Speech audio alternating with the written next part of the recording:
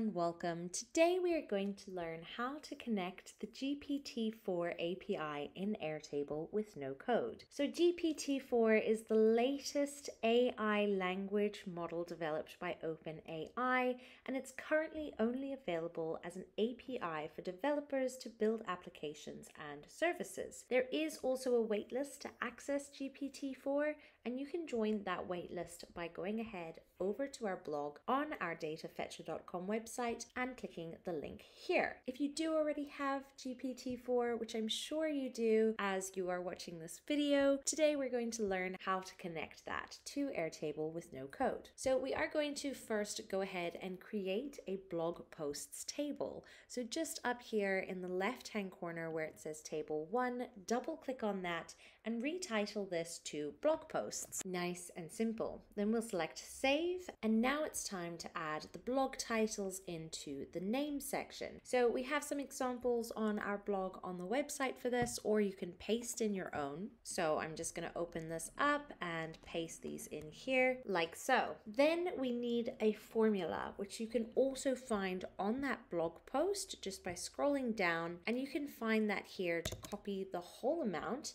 and we'll be coming and bringing that back to our Airtable base. Here we're going to retitle this first field as prompt, like so, and from the drop-down menu we're going to look up formula. Nice and simple. Here we have a box where we can then paste in that formula, just like so, and then select the save button. And if you've never used AI before, so you don't know how prompts work, we do also have a link to find out some good writing prompts for OpenAI on that blog post as well. Coming back to our base, we're going to create another field. So we'll just retitle this one as introduction. And from the drop-down menu, we're going to be looking for single line text. Then select save. Then next to this, we're going to retitle the following field as introduction formatted, like so. And for the type again, we are looking for that formula again, which can also be found back on our blog as well.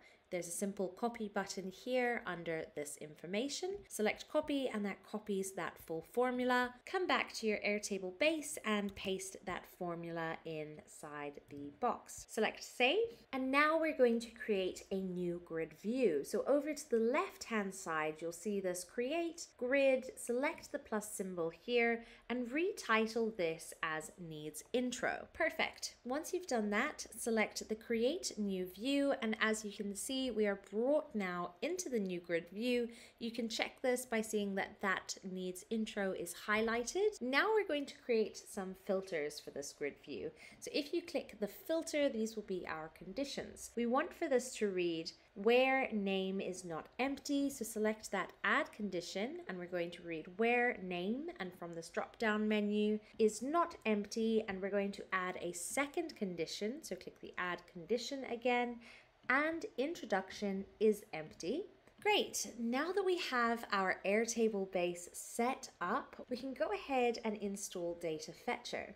So over here in the top right hand corner, we have our extensions option, and we're going to select add an extension. The following page will load where you have a search bar in the top right hand corner of this pop-up, and we're going to search for Datafetcher here. There we are, it appears. We'll select the add button and then click add extension. Now you have the choice of either creating a free Datafetcher account, or you can simply continue with Google. We'll arrive to the following screen where we can now create our first request. So select the big blue button and the following will appear. Here under the application, we want to select OpenAI, so we can search for this here.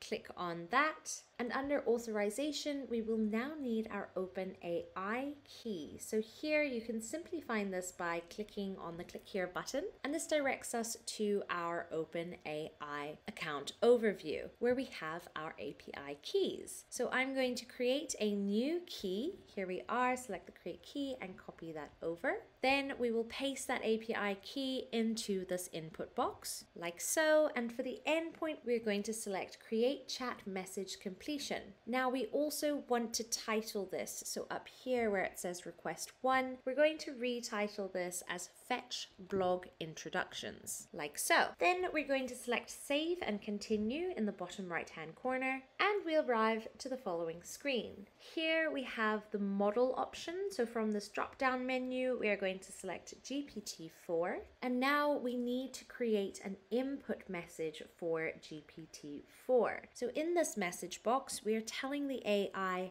how to create the messages and from what perspective. So for this example, we are going to input the following system. We are telling the AI that it is an expert financial copywriter. And so this is going to save you a lot of time by just initially explaining this to the AI system. But you can read how to create these messages more on that blog on our website. We've got a few examples here. So now that we have this instruction, we'll select enter, and it should now look like this. Then we're going to click on the plus button all the way over here in the messages box still to select the right output table and field. So for the table, we are going to leave this as blog posts, and for the field, we're going to select prompt. Then for the run for every record in view, we also want to change this to needs intro. Select confirm, and now you should see that information appear in that input box like so.